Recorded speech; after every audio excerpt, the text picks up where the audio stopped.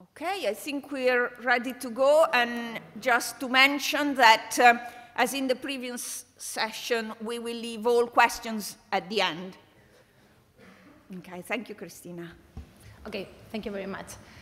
So I'm Cristina Pizarro. It's a pleasure for me to be here, and I'm going to present a paper about volatility spillover approach, jointly written with Evelyn Chanatasi, Aitor Ciarreta, and Ainhoa Zárraga from the University of the Basque Country. I'm also associate professor at the University of the Basque Country and also associate researcher at the Basque Center of Climate Change. So if I had to summarize the paper in one single slide, I would say that with this piece of work, we try to assess the level of market integration that currently European electricity markets face. And to do so, we follow a forecast error variance decomposition analysis, and I could summarize the results in main three findings. The first one is that we find that the European electricity markets currently are highly integrated, with an overall total spillover index higher than 86%. We found differences across markets. More centralized markets versus the peripheral countries, or more integrated markets versus the less integrated markets in terms of volatility, spillovers, and market integration. And finally, we included covariances in our model, and we found that if we leave covariances outside the model, the results will be very underestimated. So it's important we highlight the role of including covariances in these kind of approaches. So we think that our contribution is very timely right now in this context that we face right now with European market reforms and all the geopolitical instability and all the price spikes that we face. And we think that our results could be interesting for generators and consumers, the participants of the electricity markets, but also to policymakers. So the rest of the presentations follows the regular outline, introduction, data, methodology, results, and conclusions. For the sake of simplicity, I will be very brief on methodology. I have some backup slides in case someone is interested afterwards during the questions time, and I will explain in more detail the results. So the main motivation behind this piece of work, as I mentioned before, lies on the grounds of market integration, which is related, on the one hand, to physical interconnection of electricity markets, of different markets, regions, countries, and also on the price coupling of these markets. Indeed, a single market can bring several advantages that are well known in economic terms. On the one hand, we can have reduction costs for demand achieved at a minimum cost, also reduces cost in terms of load, also lower cost for the energy system, difference in the supply, the generation of supply, and also we can include the intermittency of renewable sources more effectively. So, given these conditions, the integration of the electricity markets is expected to bring great efficiency gains. And Europe is aware of these efficiency gains, of these advantages, and has been working towards this market integration for a while. Indeed, the price coupling of regions initiative started in the late 90s, but it was the efficient boost came in the year 2009 with this algorithm FEMIA that many European markets share, and that allows that in many times, in many hours, they can share even the same market price.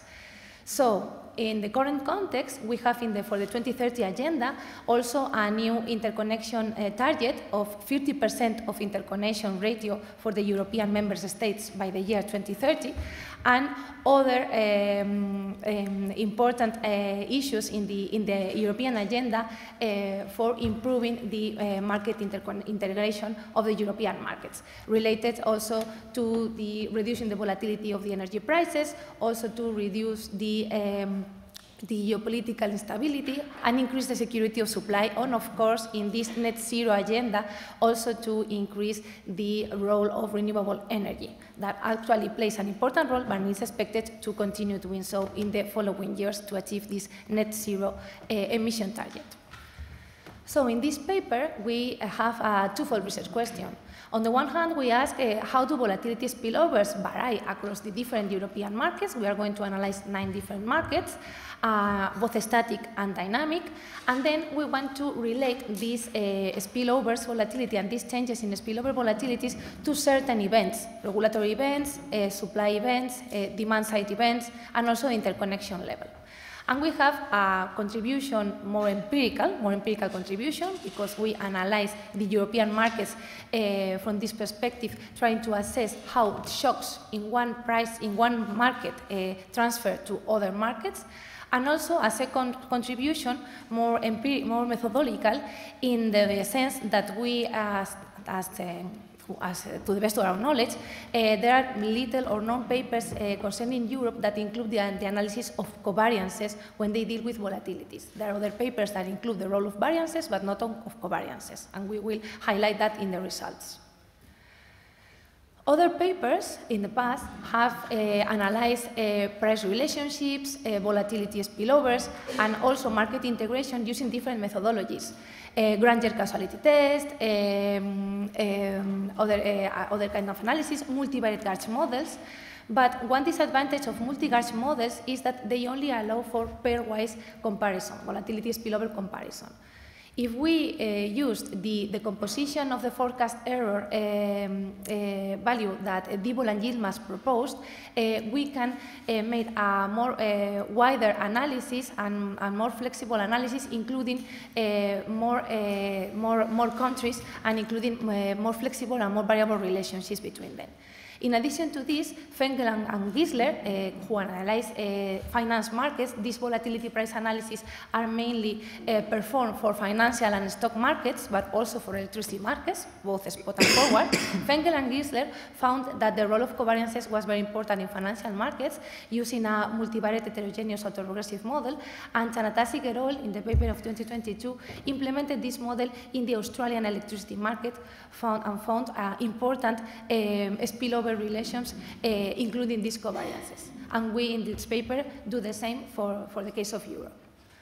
So the data that we use are provided by ENSOE, the European transmission system operator, and we use hourly spot electricity prices. We work with returns, but we base on hourly electricity spot prices, measured in euros per megawatt hour, and in an almost 7-year period, from January 2015 until October 2021. And we implement 8 countries, Germany, France, Portugal, Spain, Switzerland, Italy, Belgium, and the Netherlands, and also the North Pole. Why did we select these countries? First thing, because of the data availability. They are all available in ENSOE and are freely available. Secondly, because we think that they are important for analyzing these price and volatility spillover relationships. For instance, Germany, Italy, France, and Spain altogether account for more than 50% of total European generation, electricity generation, I mean, in the spot market. So it's very important to analyze the interrelationship between them and the role that shocks in any of these markets could have in other markets. Belgium and Netherlands are the closest and more important neighbors from France and Germany, large electricity generators in Europe. So these interrelationships also deserves attention. Switzerland, because of this occasion, is a very important electricity and interconnection hub at the European level, with frontiers with many other European countries and most of the countries that we consider in our sample. Portugal is also an interesting case study because despite it only provides 2% of total electricity generation in Europe, is fully or almost fully interconnected with Spain, showing the same price more than 95% of the hours. So it's very interesting to see how a so well integrated market behaves with the other markets in Europe. And finally, we included the North Pole because it works differently. It works in zonal nodes rather than by country, and it's another peripheral market related to Central Europe, and it's also interconnected, very well interconnected to Europe. So in this first table, we present the descriptive statistics of the electricity prices, and we observe that the highest electricity price corresponds to the peripheral countries. Italy exhibits the highest electricity price on average for the total sample, and also Spain and Portugal. And the largest standard deviation corresponds to Belgium, but the peripheral countries also exhibit large values compared to other countries. The minimum price, on the other hand, corresponds to Germany. In terms of skewness and kurtosis, we observe positive skewness and excess kurtosis, meaning that the electricity prices are not normally distributed. If we observe the evolution of electricity prices and time in this 7-year period, we observe that prices are more or less stable. Natalia already showed a picture like this before. We don't cover the last, the 22 and 23 years, so we cannot observe this last part of the sample that Natalia was showing before with higher prices. But we observe that at the end of our sample, in the year 2021, prices started to peak sharply for all the markets. We also observe positive and negative price spikes related to different events. For instance, the most highlighted events, for instance, this high price spike in the year 2016 corresponds to France and sometimes Belgium, and are related to nuclear outages. So the model that we use, very briefly. So we apply the Diebold and yield methodology for the forecast error variance decomposition, and we include also covariances. So we work with realized variances and covariances following Fenkel and Gisler. And we actually do is that we compute the total spillover index, the TCI, and then we work with net spillovers and also to and from countries spillovers to try to measure these volatilities that are transferred from one market to another. In other words, what we do is measuring the percentage of shocks that one country faces and that are transferred to other countries in terms of electricity prices, volatility of electricity prices.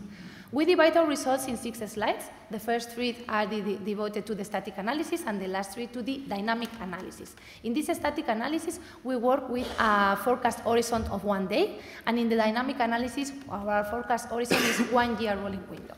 And what we observe in this matrix is we represent these spillovers, these pairwise directional spillovers for the full sample, and the diagonal elements represent the spillover volatilities that are transfers to one market from shocks in the same market. And as expected, it shows the highest values. The off-diagonal elements represent the cross values. For instance, let's take this 4.65 element that relates Germany and France. This indicates that 44.75% of the spillovers that Germany faces comes from shocks that have been occurring in France. And this is the same for the other elements. In this matrix, for the sake of simplicity, we only present variances. But in the full paper, we have also a much larger matrix with covariances. But this from column and this 2 row in the end represent the total spillover, considering both variances and covariances for each market. For instance, this first value, 85.7%, represents the total volatility transmissions that Germany faces from shocks in any other market, both with variances and covariances. What happens if we ignore covariances, as we are doing in this table? If we just sum the value of France, Portugal, Spain, Switzerland, Italy, Belgium, the Netherlands, and the Nord Pool, all the values except the own one, this value will reach 20%, less than 20%. And the total spillover effect that we actually are computing, including also covariances, is 85%. So we will be underestimating the results. If we measure the average, its total spillover index for this sample is more or less 86%, meaning that more than 86% of the total one-day forecast error variance comes from these volatility spillovers of volatility shocks for other markets. In this table, we describe the net directional spillovers. So what we are actually doing is just subtracting, in the previous table, the 2 row from the from column to see each country which kind of spillovers face. And we have here a positive value means that the country is a net exporter, or net exporter of a spillover, a net contributor. A negative value means that the country is a net importer, a net receiver of volatility spillovers. And the values close to 0 means that the two and the from columns offset each other. So we observe that France is a net contributor to spillovers in Europe, at the European level, considering these 9 markets, and Italy is a net receiver. And when we incorporate the covariances in the matrix, we observe that the largest value are faced by countries that are net importers and that are interconnected with large large generating countries, such as Germany or France, the biggest countries. Okay, if we divide these spillovers in the components, we observe that the most part of it, 67.5%, comes from the own covariance spillovers, followed by the cross covariance spillovers. So again, the role of covariance is pretty important. And the last role, 5%, comes from the own variance spillover. Moving to the dynamic analysis, with a 1-year rolling window, as I mentioned before, we see that the static and dynamic results are consistent. We see the same picture. In this case, here in the picture, we represent the total TCI, the total spillover index, and also the contribution of each part. Again, we observe that the largest part of this total spillover index comes from the own covariance, and the least part comes from the own variance, here in black. And we observe, again, in line with the static analysis, that the TCE index ranges from here 82% until 90%, with an average value, again, of almost 87%. And it's pretty stable. We observe here a king, and we are going to talk about this later on, but it's pretty stable and pretty high because in the whole sample that we are analyzing from the year 2015 onwards, the interconnection level at the European level is really pretty high. So, the policy analysis, not all of these events are policy related, but they induce policy analysis and they induce policy intervention. So we classify some of the spikes and some of the variations that we observe in our TCI evolution into demand side factors, supply side factors, regulatory factors, and also interconnections. We cannot say a thing about the COVID crisis because the TCI was already so high that we didn't observe that the COVID crisis led to more volatility transmissions than other events in the markets involved. On the supply side, on the other hand, we observed important events affecting the TCI evolution. Indeed, in the last part of the sample, the TCI is growing, and this could be related also with the fact that we have more renewable generation in the last part of the sample, and it involves a higher transmission of volatilities due to the intermittency. We also observed that this TCI is high in the last part of the sample related to the changes in prices in natural gas and CO2 that increased sharply in the last part of the sample. And we also observed that the launch of the intraday continuous market in Europe in the year 2018 led to an increase in the TCI index and led to a small kink in this series that we are presenting, and the interconnections level that were already high. Last result, if we present the individual results by country, we observe that clearly Italy here is a net receiver, is always below the 0 line, a net receiver of volatility spillovers from other markets, and France in general is a net receiver, as we saw in the previous table. We observe a very interesting behavior between Spain here and Portugal here, because they face the same shape. They are fully integrated markets. The other markets, Germany, France, other markets are part of the IPEX market, but this is a market that is not so high integrated as the MIBEL market with Spain and Portugal. Indeed, in the IPEX market, the countries involved in the market face the same price only 35 to 45% of the hours, whereas in the MIBEL, as I mentioned before, is more than 95% of the hours. And another interesting fact is that at the end of the sample, in the year 2021, when electricity prices became much higher than before, France became a net importer. And when France became a net importer, the neighboring countries, Germany, Belgium, Netherlands, Belgium and Switzerland, became net exporters. So, all in all, we analyzed the volatility spillovers across 9 European markets from a 7-year period, and we found that the European electricity market is highly integrated right now, currently, with a total spillover index of 86%, meaning that volatility shocks transfer from one market to another market. And we found and highlight the important role of covariances, not to underestimate their results. Other studies in Europe have also computed these volatility spillovers and found that the TCI ranges 40%, so without including covariances. And we also found that regulatory factors and shocks and the role of the energy transition with increasing intermittent renewable approach will also be important for this volatility transmission. So we think that these results could be interesting also for policymaking. So thank you very much.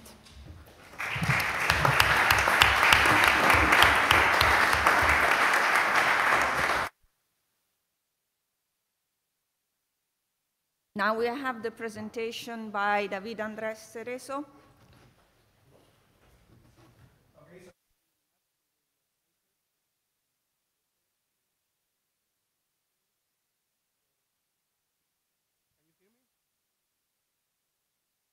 Okay, sorry.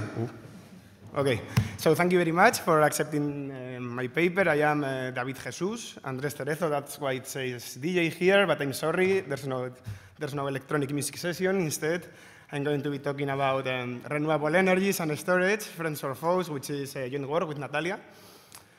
And I think I do not need to motivate the paper a lot for this audience, as we all know that decarbonizing the power sector requires massive investments in renewable sources of energy. But we also know that, such as wind and solar, but we also know that these sources have a problem, which is that they are not always available. They are intermittent and volatile. Therefore, in current and future electricity markets, we need solutions to shift supply from periods when renewable production is relatively abundant to those when it is relatively scarce. And of course, this is when storage technologies, especially batteries, come in, as they can facilitate this integration of renewables in the power sector, and they may also bring other potential benefits to electricity markets. So our main goal in this paper, given this motivation, is to analyze how can we encourage the deployment of both renewable and storage technologies in electricity markets. And of course, this involves many dimensions, but one that we think it is particularly important is to analyze whether investments in one of these two technologies incentivize or not investments in the other. So whether these two technologies are complements or substitutes from the point of view of investors. In principle, if we think about it, conventional wisdom suggests that they are complements, right?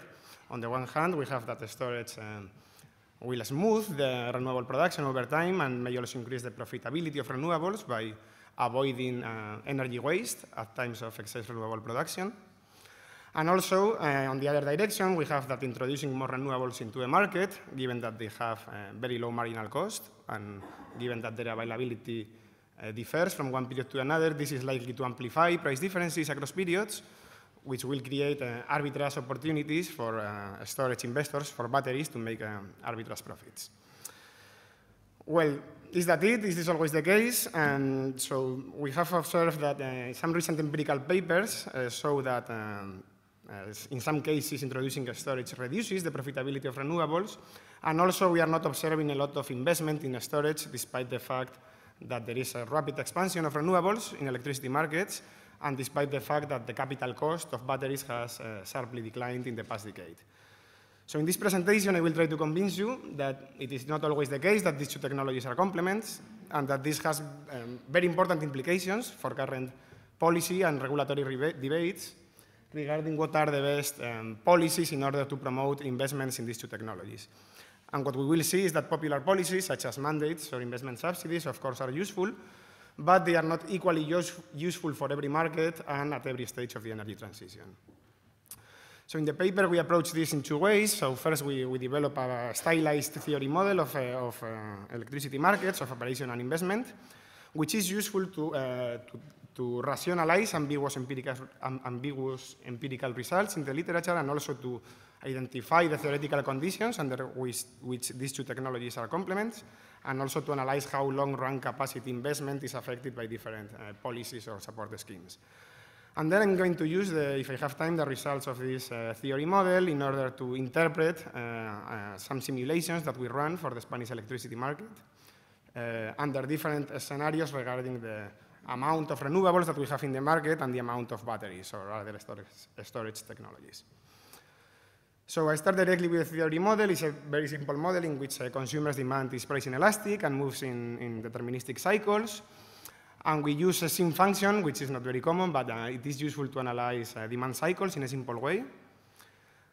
We have renewable technologies in the models that have a zero marginal cost of production up to available capacity omega KR. So KR is the amount of solar farms and windmills that we have in the market, and omega T is the fraction of them that is available at a given point in time. And this availability factor, omega T, also moves in cycles, and depending on the value of the parameter alpha there, we can have two ideal or extreme cases. When alpha equals 1, we have renewable production that moves procyclically with respect to demand, and when it is equal to -1, we have that it moves countercyclically. So this is you can think of this as a typical daily cycle. Demand is lower during the night, relatively high during the day, and depending on alpha, we can have renewables that are countercyclical or procyclical with respect to demand. This is a strong simplification, but we can think that procyclical renewables capture solar farms, because renewable production is usually higher when demand is also higher, solar production. And for countercyclical renewables, we can think of them as wind, although this is a bit more ambiguous, because usually wind is higher during the night.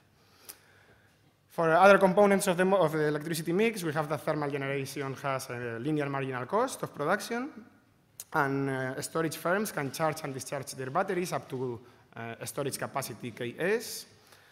In the presentation today, all firms behave competitively. They are all price takers. And regarding the timing, there is an investment stage in which firms decide whether to, renewable and storage firms decide whether to enter the market or not. And then there is an operation stage in which firms in a day-ahead market decide when and how much to charge and discharge their batteries and to produce. So first, it is useful to analyze what happens in the absence of storage, and given our simple assumptions about competitive behavior and linear marginal cost, we have that in these models, prices are just given by consumers' demand once we subtract renewable production, which has a zero marginal cost, so prices are given by net load. And renewables affect prices in two ways. The first term here is that shows that more renewable capacity depresses the price in every hour of the day. But the second term shows that this occurs relatively more in some periods than in others. So the volatility of prices is also affected by renewables. And what it is important for the story I'm going to tell is how renewable production is correlated with prices. And we can distinguish three cases. When renewables are countercyclical, here we have demand in black and prices are in red. One is demand once we subtract renewable production.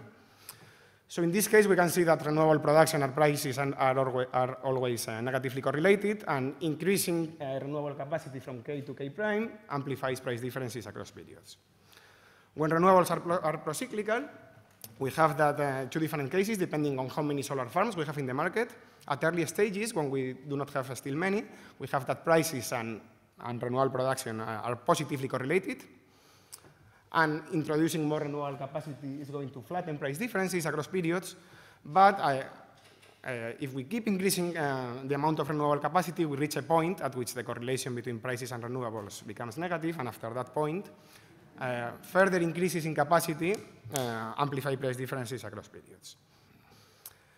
The problem of storage firms is simple. It's just to choose when and how much to charge QB and discharge their batteries, QS, to maximize arbitrage profits, taking prices as given and subject to capacity constraints.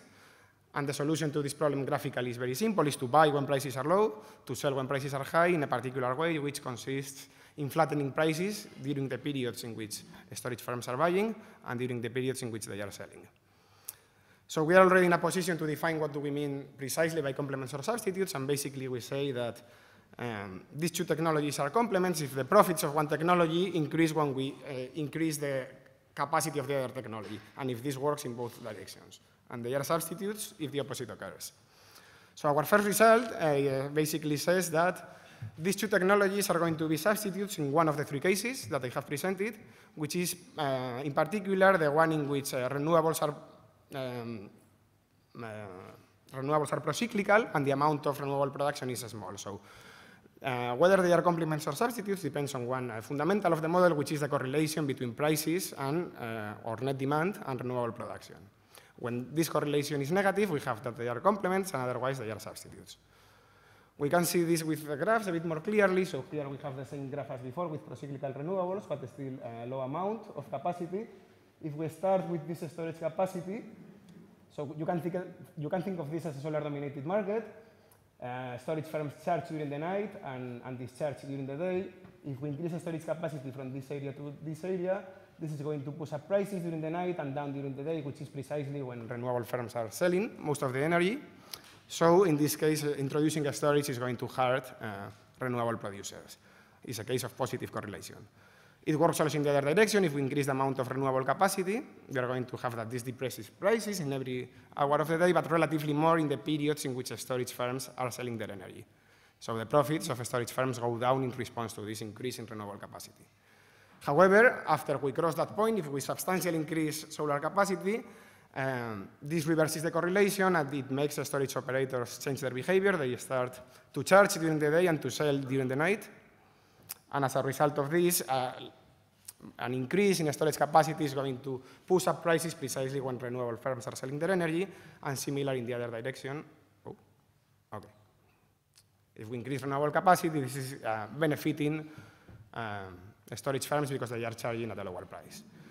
So what are the implications of this for long-run investment in these two types of capacity and for different types of policy? So if we consider, for instance, that a regulator or a policymaker wants to promote investment in the two by introducing investment subsidies, ETA, for these two technologies, we have that introducing an investment subsidy for one technology increases the amount of that technology, but depending on whether the correlation is positive or negative, is going to increase or decrease the amount of the other technology in the market. So in the case in which renewables are pro-cyclical, and we still don't have a lot of them in the market, subsidizing or mandating one technology is going to act as a barrier for the other technology. In the other case, there is a positive feedback loop. Subsidizing one technology comes with the additional benefit of promoting the other. What are the implications of this for the optimal combination and timing of investment subsidies? Basically, we have that in these solar-dominated markets, or markets with pro-cyclical renewables, it is always suboptimal to subsidize storage at the beginning because this is working at cross purposes with renewable subsidies. Instead, we should have an exogenous push in renewable production so that we reach this critical mass of renewable capacity at which the correlation between prices and production is reversed. And after that point, it is optimal to subsidize both. Just before going to the results of the simulation, I just want to mention what happens when, so far we only have either pro-cyclical or counter-cyclical renewables. What happens when we have both, which in principle is great because negatively correlated availabilities are good. But in this case, what we find is that introducing a storage in the market is going to necessarily crowd out one of the two technologies, one of the two renewable technologies, and in particular, the one that it is relatively scarce, which is the one that will be positively correlated with prices. So in most markets, it is good to have three technologies, but only two of them will become dominant. Then we simulate a similar model for the Spanish electricity market, but with details on prices, plant characteristics, renewable availability, price of fossil fuels, and so on. And we consider different scenarios. For renewables, we consider the market as it was in 2019, and the market as it is planned to be in terms of renewable capacity in 2030. And for each of these two scenarios, we consider storage capacities that go from 4 gigawatts per hour to 40 gigawatts per hour. So here you can see that the increase in solar capacity is very substantial between the two scenarios, and the increase in wind capacity is also substantial, but not as much. So these are the graphs that are basically show the empirical counterpart of the theory model. Here we have the low renewables scenario with solar production, average solar production concentrated in the intermediate hours of the day, wind production and prices. We can see that solar is slightly positively correlated with prices and wind is slightly negatively correlated. And on the right, we have that a negative value means that the storage firms are charging the batteries, and a positive one means that they are discharging them for different values of capacity. This is the same graph in 2030, and here we can see that the large increase in solar capacity implies a large increase in solar production in the intermediate hours of the day, and as a result, price differences increase between different hours of the day as compared to the previous case. So this implies that the storage firms switch their behavior. They start to charge during the day instead of during the night. And as a result of this, maybe you cannot see it, but here the scale is, this is multiplied by a factor of 10. So this expansion of renewable capacity amplifies price differences across periods and increases storage utilization and storage profits. It is interesting to show that in the 2000, sorry. In the 2000, so here we have different amounts of storage capacity. And here we have the capture price for its technology, solar, wind, storage when buying and storage when selling. So we have that in the 2019 scenario, adding storage into the market does not affect the profits of renewables. But in the 2030 scenario, introducing more storage slightly increases by around 10% the profits of solar producers and decreases around by around 7% the profits of wind producers. So this relates to our previous result. Technologies that are negatively correlated with prices are benefited by storage, whereas those that are positively correlated are hurt by storage. So just to conclude, we have seen that renewable and storage capacity investments do not always complement each other, although they do it in many cases. But in some cases, when net load and renewable production are positively correlated, this is not the case. This implies that investment subsidies or mandates or other policies must be tailored to the characteristics of each market, such as their demand patterns or their solar potential, and in particular, in solar-dominated markets, we should expect that we should have before a big initial push to renewables before starting to subsidize storage. And finally, just mentioned that renewables with negatively correlated availabilities are useful, of course, because when one is not available, it is the other. But in this case, introducing a storage is not going to do a lot of good, because one of them is going to be crowded out by storage, or vice versa. Introducing a renewable generation, a renewable technology in a market with another renewable technology in storage is going to crowd out storage. And I finish here. Thanks.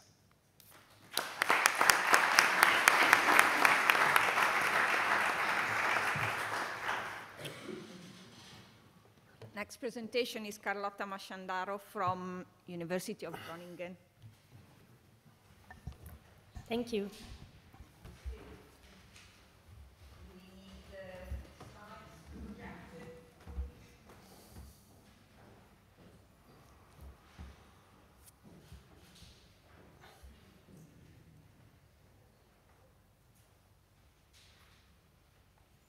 Awesome. So thanks a lot for having me here. I will be discussing a joint project with my supervisors, Michaela Kesina and Makia Mulder, on carbon leakage and how to mitigate it, especially looking at EU emission trading scheme and how the state aid for indirect emission costs affects firm profits. I will go through some brief introduction and then discuss the economic model we use, how we empirically evaluated it, and then the results we have so far and the conclusions.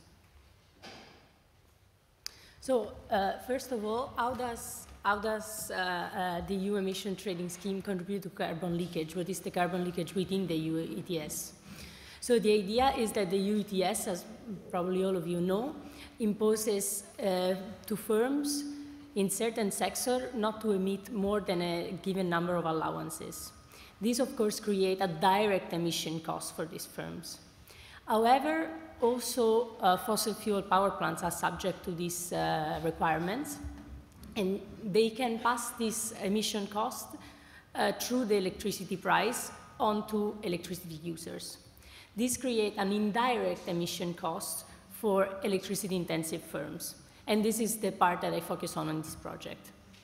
The idea is that these electricity-intensive firms located within the EU may lose competitiveness and hence are at risk of carbon leakage because of this indirect cost. And this, of course, can have negative effects both for the domestic economy and for the global emissions. And this is a very well-researched topic. What the EU has decided to do to mitigate this risk is to allow countries to grant a type of state aid, the state aid for indirect emission costs, to these electricity-intensive firms. However, these member states are free to decide whether or not to grant it, and they also are allowed to change the amount of aid they grant based on certain characteristics and guidelines. In theory, a country should choose to grant this aid if its electricity price is strongly affected by the carbon price. When does this happen? This occurs, of course, if we have a lot of fossil fuel power plants as price-setting power plants in the market. What is the issue, though? As has been shown for a lot of other support policies for firms, often these policies generate windfall profits. And this is usually because there is asymmetric information, so of course the government doesn't know as much about the firm's cost structure than the firm does, as well as rent-seeking behavior and regulatory capture. Our intuition was that this could be also the case for this type of state aid, and this is what I look at. So if windfall profits are a problem for this state aid, this would imply a misallocation of the public funds, and this could also reduce the incentives that these electricity-intensive firms have to adopt greener processes. Since no previous study has looked at whether this type of aid was too generous, we really tried to fill this gap. So my main research question is, how does the state aid for indirect emission costs affect firm profits? And we look at both whether this policy has been effective in reducing carbon leakage, but also if firms have obtained windfall profits from it. The idea is that we first model and estimate the effects of the indirect emission costs on the firm's profits. Then we look at the effects of the aid on profit, and then we can determine whether firms have obtained too much aid, so they have obtained windfall profits from this policy. We use a simple economic model where basically we assume that the firm's profits depend on their capital labor as well as the electricity as an input. And the idea is that a firm that is located within the EU will face a higher electricity price, and this higher, the magnitude of this increase is due to how strongly the carbon price affects the electricity price in that country.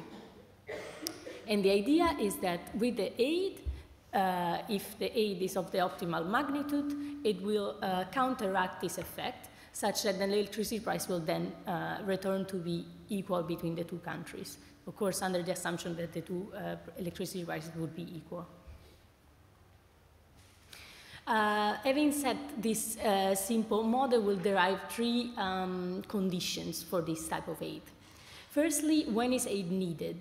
Aid is needed if the firm is located in a country that has actually indirect emission costs. So if the electricity price in that country is negatively affected by the carbon price, and if the firm is negatively affected then by that increase. The aid is effective if it increases the firm's profits, and there are no windfall profits if the aid is of that optimal magnitude.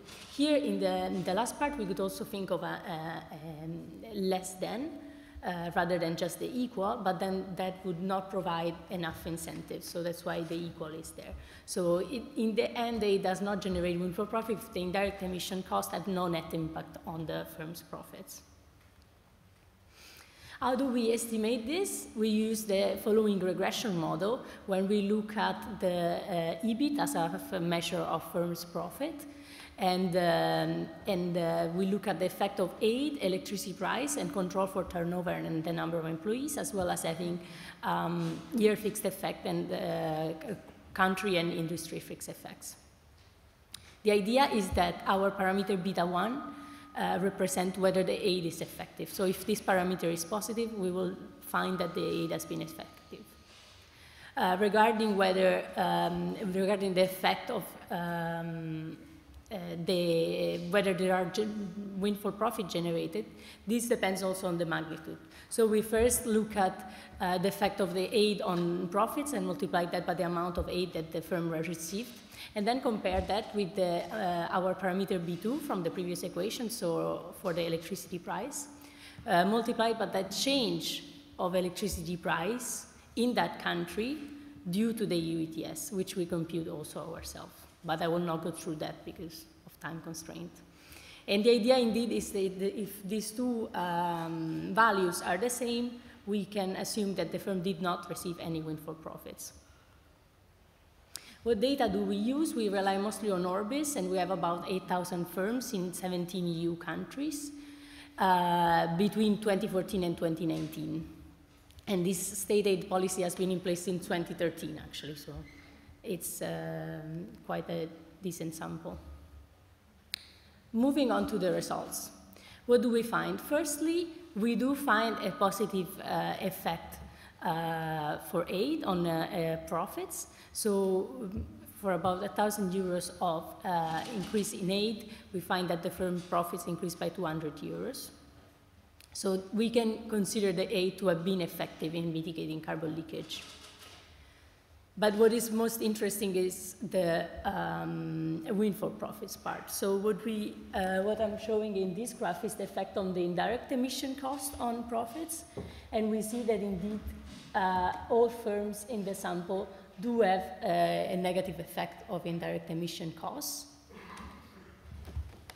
And when we compare that to the size of the increase in profits thanks to the aid, we do find that there is quite a high likelihood for about 22% of firms in our sample to have received windfall profits. I say just a likelihood because we cannot be 100% sure, because we had to estimate for some firms how much aid they had. And we believe that this might be an underestimation, so probably these effects are actually stronger. So overall, we see that there is a very large variance across countries, and we do see that for a lot of countries that we consider, there are windfall profits being obtained. This then implies about 15% of the aid granted by countries to be basically devolved into windfall profits. To conclude, what do we find? We find that aid has been effective in reducing the risk of carbon leakage. However, we find that 22% of the beneficiaries of this aid may have obtained windfall profits. We also observe large cross-country differences in windfall profits, and this, of course, could be very interesting to be further analyzed. Moreover, we also test whether the windfall profits occur even if under the rules set by the EU, and we check for every country, are each country following this type of rules, or are they going overboard? And actually all the countries are respecting the EU rules on how much aid to grant. So this suggests that maybe these rules should be tightened. And for instance, the aid expenditure should be decreasing as the share of EU auction revenues. So the more countries earn from their EU allowances revenues, the less as a share they should invest in the aid. Lastly, a big problem with this type of aid is the transparency on the firm that are receiving it and how much they are receiving it. So one of the main policy implications of this study would be to implement transparency obligations so that we would be able to reduce the information asymmetry and also incentivize the external scrutiny that should reduce the regulatory capture that may be at the core of these windfall profits. And thank you. That was my presentation.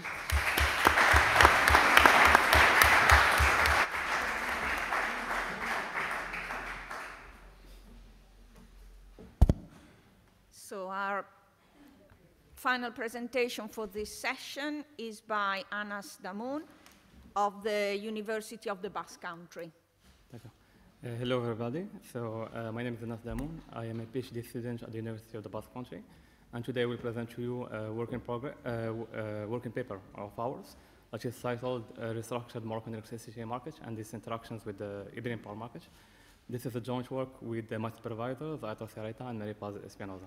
So I'd like to start by basically summarizing what the paper does, and what it does is basically simulating a hypothetical functioning of the currently existing interconnection between the Moroccan market and the Iberian market, where the counterfactual assumes that the Moroccan market is liberalized, at least it's a generation activity, which is not the case in the real world. And consequently, we assume that the interconnection capacity is allocated through market coupling. Okay? And why do we do this? For a set of reasons. First, this hypothetical scenario is quite plausible in the future. First, the liberalization of the Moroccan market is highly plausible, since the country is currently one of the most liberalized, has one of the most liberalized electricity markets in Africa.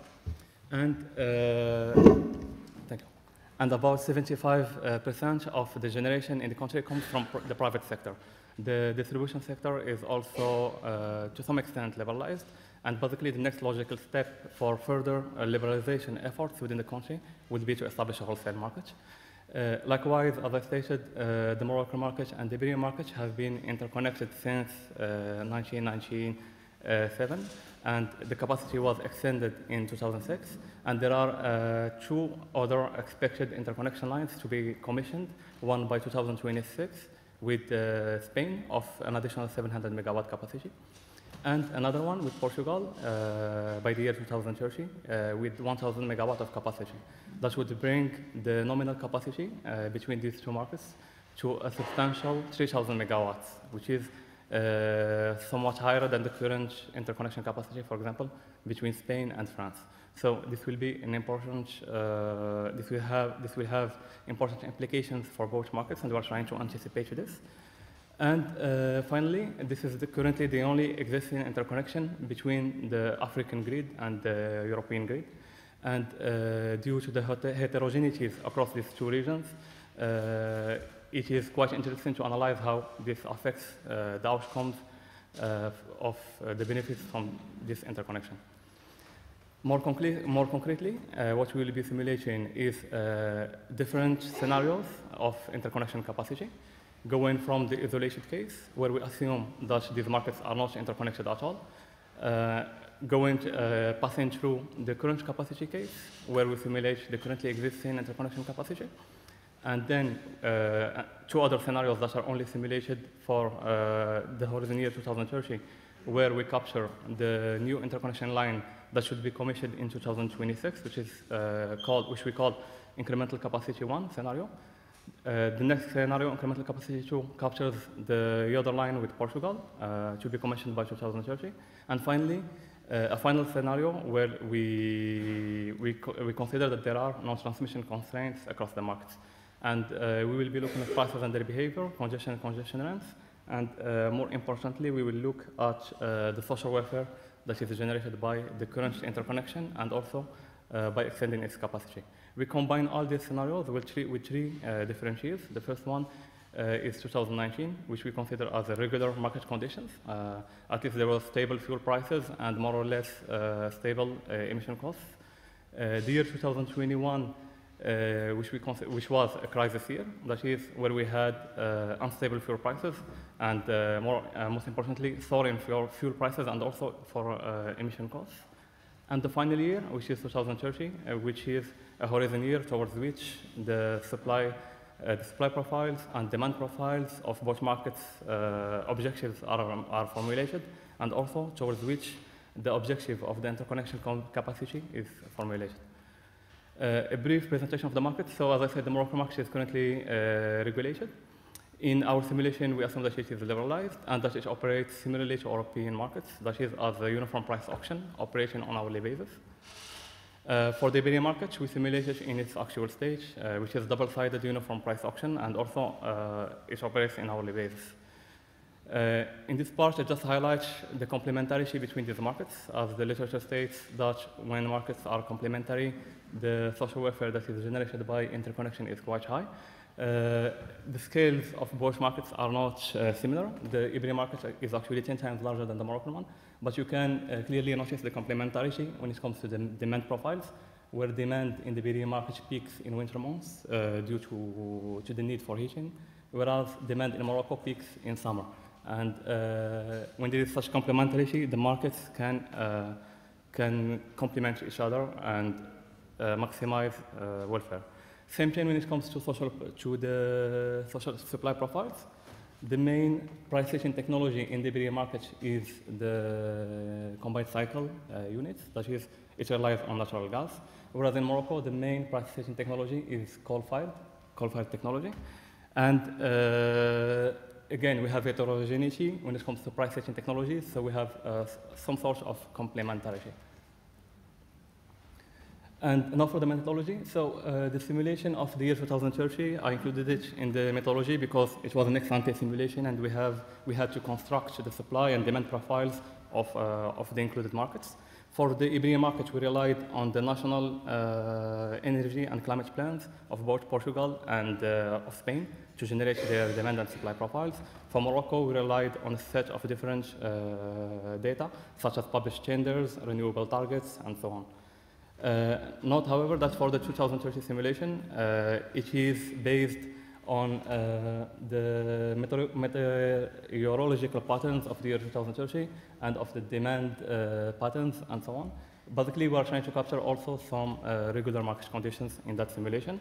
That means that we are simulating a single possible realization for the year 2030, but one realization that can then be compared with at least the simulation from the year 2030. This is the supply profile in the year 2030, but in summary, we just have a much higher renewable capacity in both markets, okay? Okay, now for the market coupling. So first, what is market coupling? And as I said, it is just one way to allocate the existing interconnection capacity between two electricity markets, which is, this allocation can be done either explicitly through explicit auctions or implicitly. And market coupling is an implicit way of doing it. Basically, it tries to dispatch electricity in both markets in a way that social welfare is maximized over both sides of the border. Okay? The methodology we use is based on net export curve and is similar to the one that was developed and implemented in the first market coupling in Western and Central Europe, which was between France, Belgium, and Dutch. And basically, the methodology, based on the submitted hourly bids by market participants, aggregate supply and demand curves are generated. And then at each price level, the difference between aggregate supply and aggregate demand gives us a value that represents either the net export curve or the net import curve. Basically, it captures the willingness to import and the willingness to export of the interconnection markets. And the social optimal equilibrium happens at the dispatch point where the willingness to import and the willingness to export of these markets are equal, okay?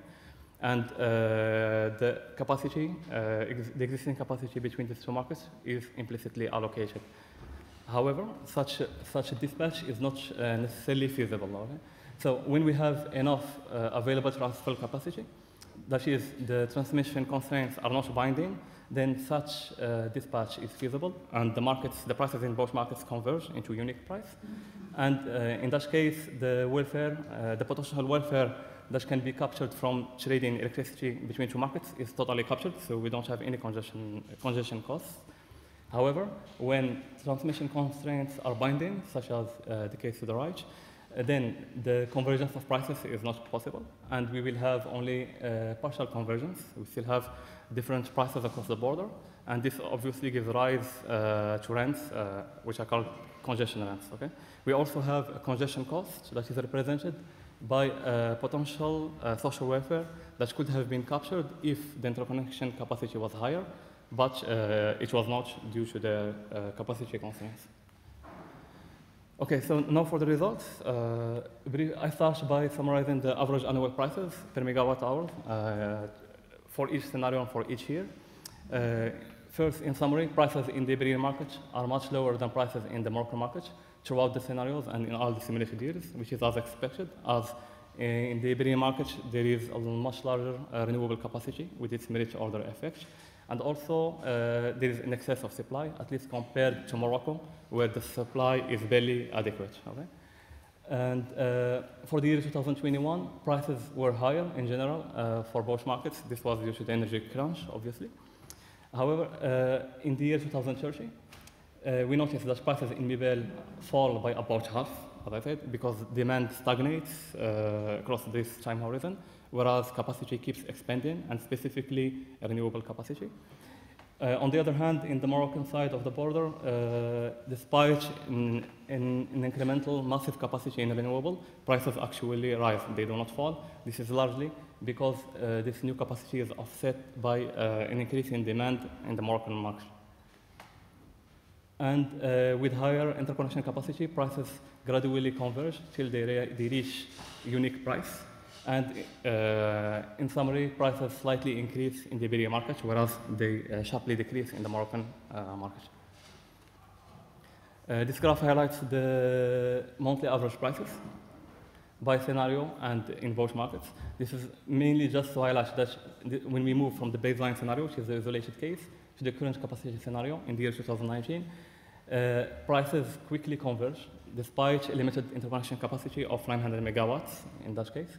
And we can notice that converged prices that are represented by the red curve are largely set by the Iberian market, which is normal as it is the larger market in the dynamics.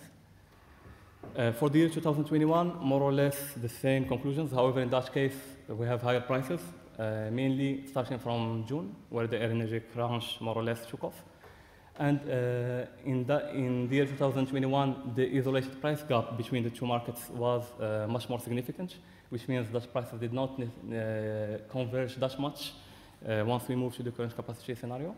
We have another peculiarity as well, is that this is the first time where the prices in the Moroccan side of the border were lower than prices in the Iberian market, and this was mainly explained by the fact that the prices of international coal peaked in October and then they fell sharply, whereas prices of natural gas kept peaking in November and in December. Similarly, with for emissions, ETS emissions. For 2030, we have more or less the same conclusions. This graph highlights the aggregate trade between the two markets.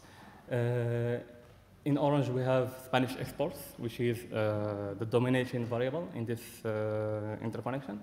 However, we noticed that in the year 2019, at least, when we had regular market conditions and stable fuel prices, the dynamics of the interconnection were mostly set by demand side patterns. That is, we had Moroccan exports in the winter months when demand was peaking in the Iberian market. Okay? However, in the year 2021, what we had is that the dynamics of the interconnection were largely set by supply side factors. Okay? As I explained, Morocco ended up exporting in November and December when coal-fired prices were falling while natural gas prices were still soaring. Same conclusions for the year 2030, except that with higher interconnection capacity, we have higher exports from Spain to Morocco, whereas the Spanish imports do not benefit that much. Okay, now for congestion and congestion length.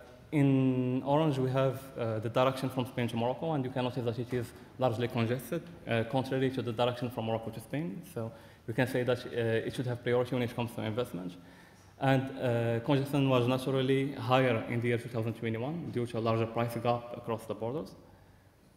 In the year 2030, we have simulated more scenarios for the year 2030. So if the current capacity is maintained all the way up to the year 2030, and in our hypothetical scenario, the congestion levels will be huge, almost 7,000 hours, again, dominated from the Spain to Morocco direction. However, if the targeted interconnection capacity is reached, which is around 3,000 megawatts by the year 2030, then congestion falls to some reasonable level, which is around 3,000 hours. Finally, for social welfare, we analyze for the year 2019 with a baseline scenario, with the isolated case as a baseline scenario. We have that the current interconnection level generated about 138 million euros in social welfare.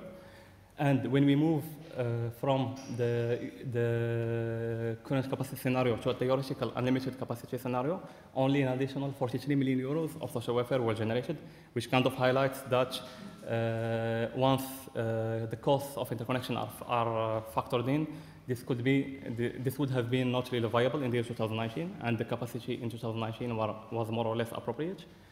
However, the conclusions changed in the year 2021. In that case, again, mainly due to the larger price gap across the markets, we had a much larger social welfare that was generated by the interconnection. In that case, about 280 million euros of social welfare. About 178 million of it came from congestion rents. Okay? And when we move from the current capacity again to an unlimited capacity scenario, an additional 162 million euros of social welfare was generated. So it would have been worthwhile to have a higher capacity in the year 2021. For the year 2030, again, we have more or less similar conclusions. All these scenarios are compared with the baseline of the isolated case. That assumes that there is no interconnection between the markets. And in that case, the current level of interconnection capacity would have generated 368 million or 86 million of social welfare for both markets, and out of which 268 million would have been in congestion rents. Notice also that the main beneficiaries are Spanish generators and Moroccan consumers. So Spanish consumers do not benefit that much. However, congestion rents are also substantial and are generally split across both markets. Finally, when we move from the incremental capacity to an unlimited capacity scenario for the year 2030, again, only a very small amount of social welfare is generated, which highlights that if the targeted interconnection capacity is reached by 2030, it would be appropriate in regular market conditions.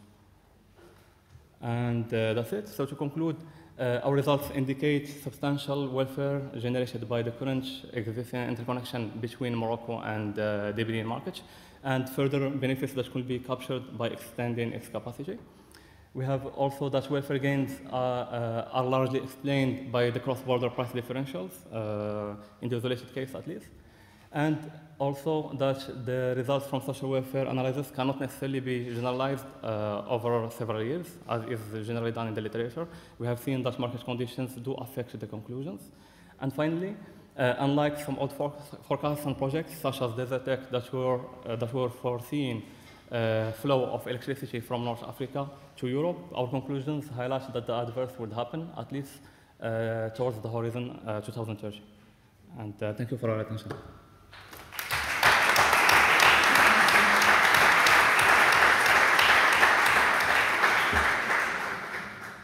So thank you to our speakers for very interesting contributions and for good timekeeping in aggregate.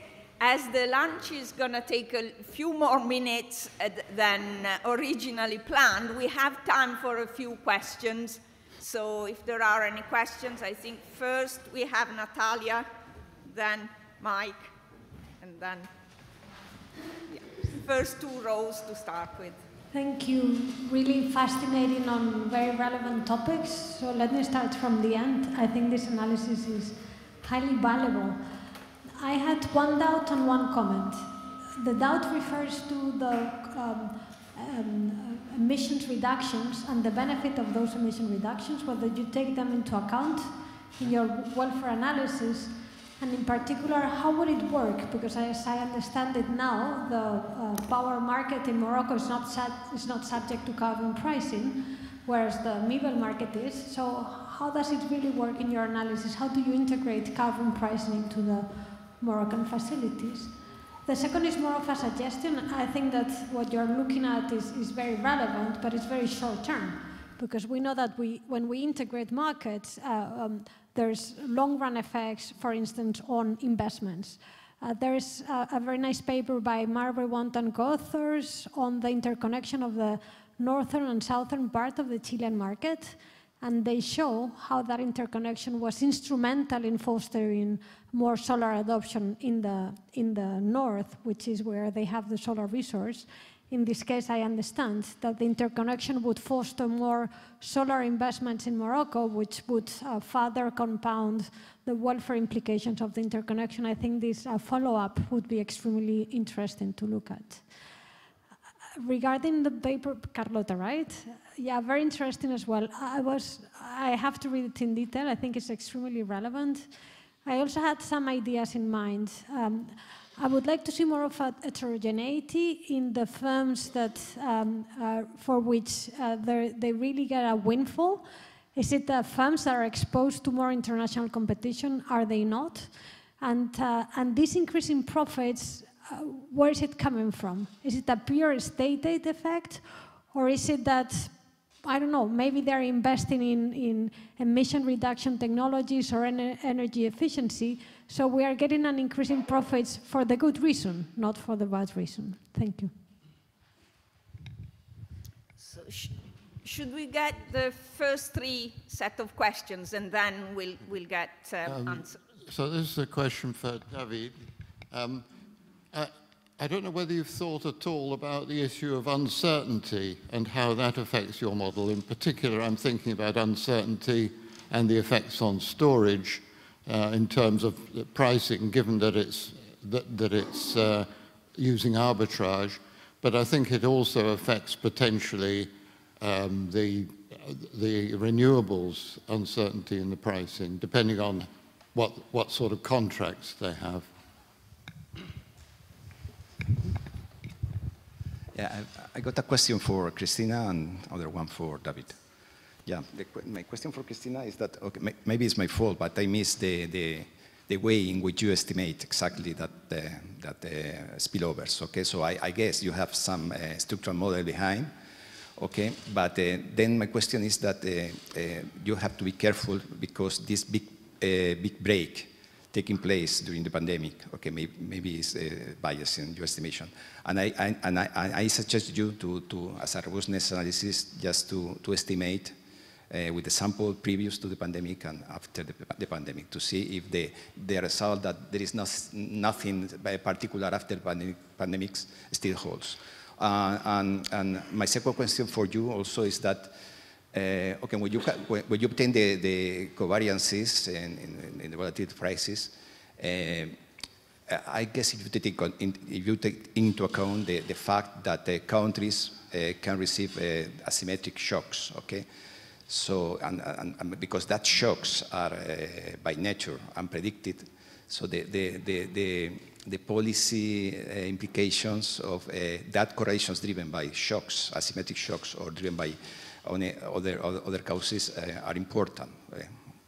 And for David, okay, as I understand, you consider two technologies, one for renewable energy. One is procyclical and the other one is contracyclical. Okay, and as I understand, they are always forever procyclical or contracyclical, right? So, but this is difficult to assume in real life, okay, because things are not so, okay? And moreover, the procyclicality or countercyclicality can be driven by policies itself, okay? So depending on the policy, for instance, it's not the same subsidy on energy or pricing fuels. The implication they have on the procyclicality and of the energy changes, okay?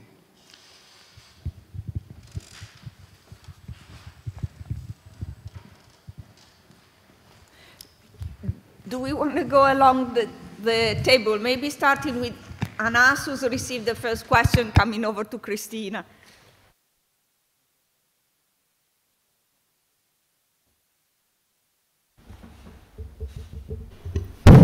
Okay. So to answer the first one regarding the emissions, indeed you are right. Like in Morocco, there is no market or no taxes on emissions, on carbon emissions.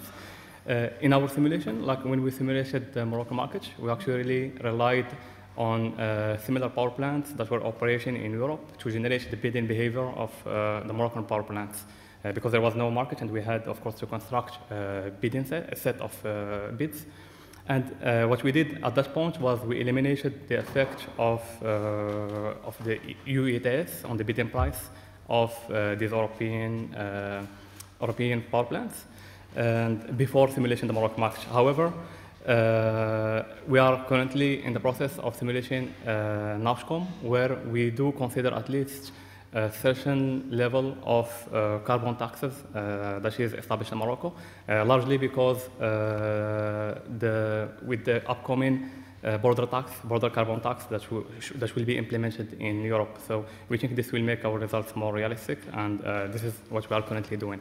And this is for the first question. For the second question regarding the long-run effects, you are right, specifically about the impact on investment and how this changes the dynamics.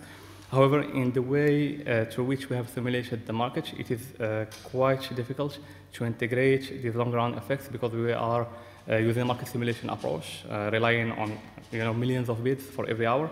This is why we try to kind of simulate 3 different years that captures 3 different market conditions, rather than extend the analysis over a large set of years.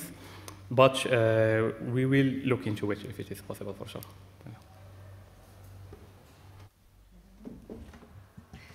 Thanks a lot for the comment, Natalia.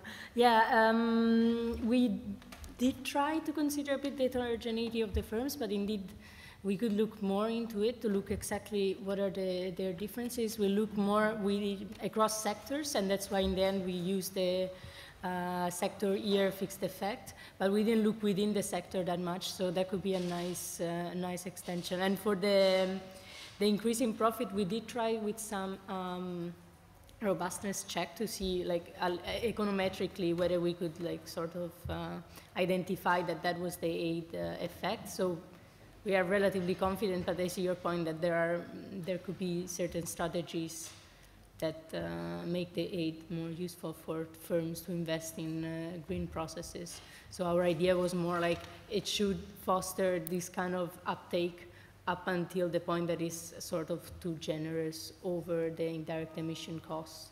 But I think that's really about the political objective of the aid itself as well.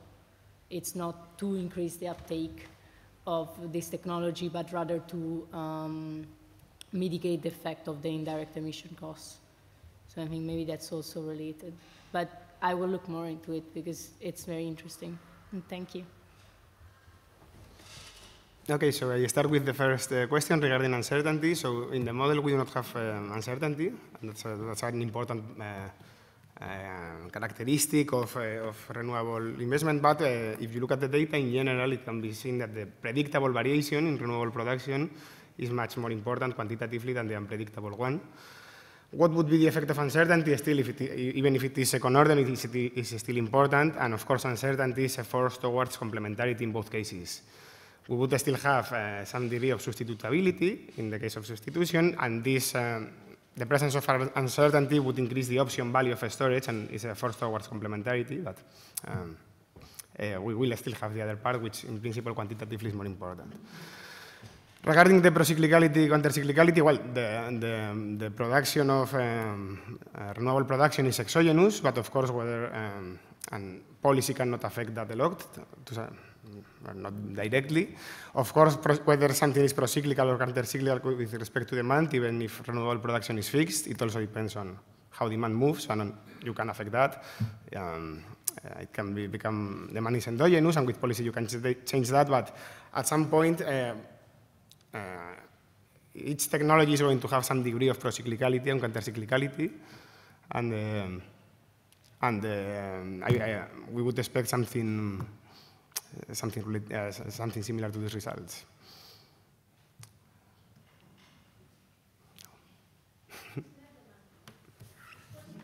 No, but still.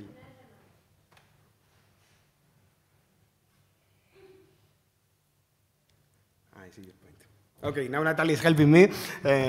So basically, but still, well, whether the key fundamental of the model or the key parameter that drives the result is not correlation between demand and renewable production, it's between demand net of renewables and production. So you are always going to have some degree of, you are going to have either negative correlation or positive correlation between the two. Which technology is procyclical or countercyclical is going to depend on the demand pattern that is going to differ over time and across markets, but what really matters for this result is the net demand. Okay, thank you, Javier, for your very valuable suggestions and comments. First of all, you didn't miss a thing. I didn't talk about how we estimate the model. And what we actually did is we estimated a multivariate heterogeneous autoregressive model based on the variance and covariance realized matrix. And we use a lasso estimator for doing so, because we have so many parameters. And you're right, this is a nice suggestion. We will probably do this as a robustness check to split the sample in some subsamples and see if the TCI results hold. And also concerning the asymmetric shocks, you're also right, I agree with you. There are models that, extensions of this model of Diebold and Yilmaz and Fengel and Whistler that uses also the analysis, this asymmetric part. We didn't do this in this paper because including covariances already complicated interpretation of the results very much. With variances, it's very easy to interpret. With covariances, things get more complicated. But I think that we should do it in an extension too, because it can capture more important and relevant information in terms of volatility, spillovers, and relationships between markets. So thank you so much. Is it best to stop here, or do you have space? Yeah, we'll stop here and then give you the opportunity to ask further questions during the lunch break. But join me in thanking our speakers and our contributors.